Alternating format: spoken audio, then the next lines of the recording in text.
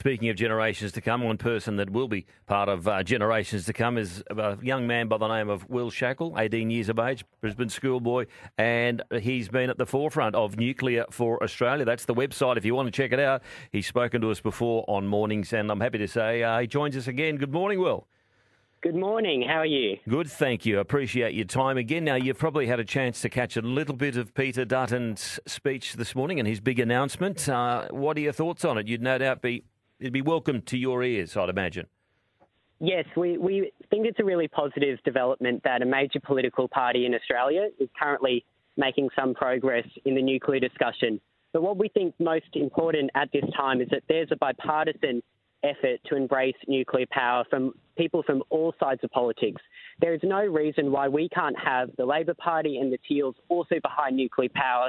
It's a zero emissions, always on, reliable, eco-friendly technology. And we think at this time that there needs to be some unity from all sides of politics if they seriously want to end the climate wars. Well, it just creates confusion, and I might imagine if there's a lot of industry and businesses that are putting all their eggs in the renewables basket and trying to get their money together to make that transition, and if they hear this now and think, well, if there's a change of government next year, what happens then? I imagine all this indecision, and I agree with you, I agree this needs to be bipartisan. I imagine hearing this now, they may be thinking, well, hang on, we'll just tap the brakes here because we don't know which way we're going to go. We could be putting all our money towards renewables and we may end up having to pivot and go to nuclear. So I think it's vital that they get a bipartisan agreement on this. 100%. I think the most important thing to say is that, you know, this is our position, and I would assume by what the coalition was implying, this is also the position that they hopefully share, is that we're not just talking about switching completely over to nuclear. It should be a balanced energy mix. We should have all options on the table, and that's something that most nations around the world are able to do. When you look to the US and UK and all of these other countries that we call our partners, they all have the option of nuclear power, and that's really important for Australia because we don't have that option. We're the only member of the G20 currently with a ban on nuclear power, so we're not able to even consider it.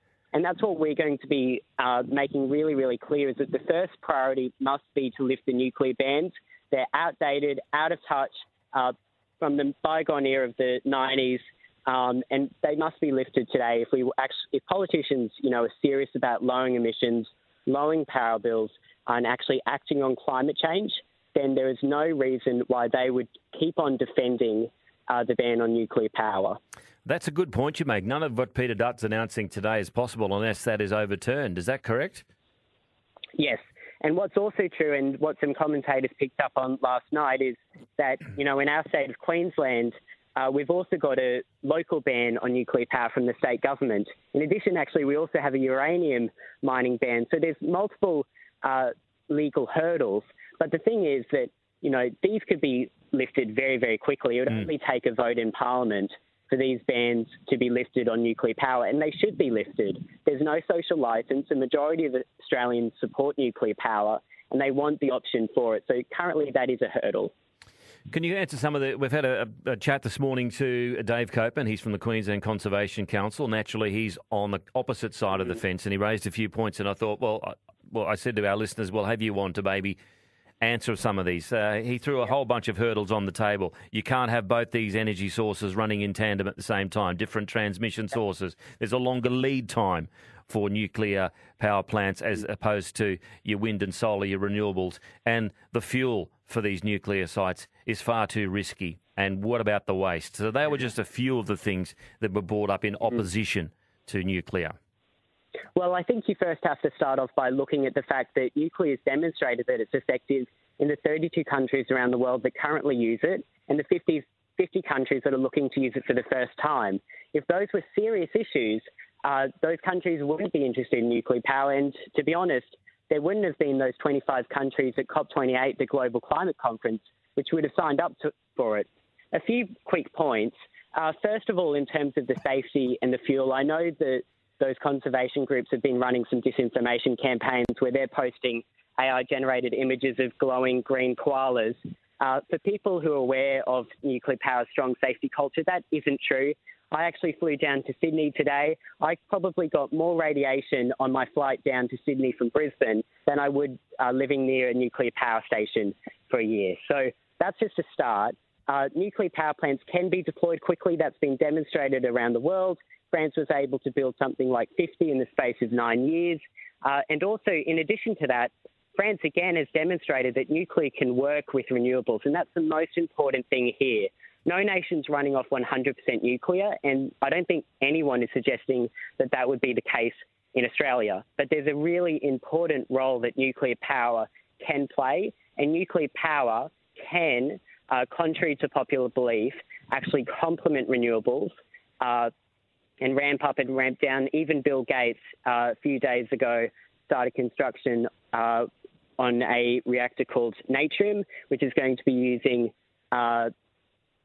tanks which will provide storage, very much like a battery. But the nuclear power station will heat those, and then when the power is needed, when the renewables aren't producing enough electricity, they'll be able to produce the electricity from those tanks. So there are so many solutions, and it certainly shouldn't rule out a discussion about nuclear power. And waste? Waste. So what about the waste? Australia currently manages low and intermediate level waste safely, and we have done so for decades. In terms of the spent fuel, which would be the new thing brought in if we had civil nuclear power reactors. So Australia does have a nuclear reactor, albeit it's a research reactor at Lucas Heights, 30 kilometres away from Sydney. That produces spent nuclear fuel because once the fuel's used, obviously it has to go somewhere. Currently, that's reprocessed in France and it's sent back, and we manage that. So it's not really a new issue for Australia. We're going to have to deal with it with the AUKUS submarine announcement. But the most important thing when talking about spent fuel or high-level nuclear waste, which is really what they're talking about, is the fact that it is safe. There have never been any, effect on human life from waste management. You can look up, there's pictures of pregnant women hugging canisters of it. There's also the fact that it's an incredibly small volume. All of the high-level waste spent fuel around the world could easily fit inside the MCG. So it's a tiny issue we're talking about. And the last and really important thing is it can be reprocessed. So when people say, the nuclear waste will last for 100,000 years and have a toxic effect on future generations, and I guess they're talking down to myself at that point, they're forgetting the fact that nuclear waste can be reprocessed. A third of nuclear waste around the world is reprocessed, albeit it is a bit more expensive. But, with the rate of technological advancements and scientific development, I don't think it's reasonable to say that there is going to be a long-term issue with nuclear waste when there are so many solutions for it. So it's just a bit of a misinformation campaign. It's almost like a smear campaign to say otherwise. You've pretty much debunked every reason that the Queensland Conservation Council gave this morning for why it shouldn't be brought forward. And I asked him the question, I said, well, can you give me an example of a nation anywhere in the world that is completely run on renewables? And the answer was no. I thought, well, hello. I think that's very telling because it just hasn't happened. And I think, to be honest, I'm being really disappointed with the conservation groups. They're meant to stand up for nature. And if they realised that nuclear power had some of the lowest mining and land use of any energy source, I would have thought that the facts alone would be able to convince them to support it. But unfortunately, as people will very quickly learn, they are running a huge fear campaign against nuclear power. And that's why we need all of the support we can get with Nuclear for Australia. We're trying to share the facts with people before this fear campaign infiltrates through the community. So I just ask all of your listeners, if they can support us, chip in some money, sign our petition to go to nuclearforaustralia.com. It makes a lot of sense, and you're 18 years of age, people shouldn't lose sight of. I mean, I was never doing anything or as passionate and knowledgeable about anything at 18. You're marvellous to have a chat to. It's a credit to you, Will. So you've just said all of that and laid it on the table. So essentially, if we bust it down another layer below the efficiency and the lack of risk, if people are just going, you know what, if you're sitting at home now, swamped in bills, feeling stressed with cost of living, and they just want cheap power, they want power that's good for the planet, and they want power that they know is going to be reliable and be on and give baseload power into the future for not just the next election cycle, but for the next 50, 60, 100 years, there's no reason. This has to be in the mix. It has to be an option. Absolutely. All right. Great to talk with you. Thanks for jumping off a plane and having a chat. No doubt we'll talk soon. Good. Thank you very much. Have a good day. Thank you too. Will Shackle, what a magnificent young man. What a credit to his family and his school as well. A lot to be proud of. And it just makes it sound, he just breaks down all of the myths. And as he said, this massive fear campaign that's going on against nuclear.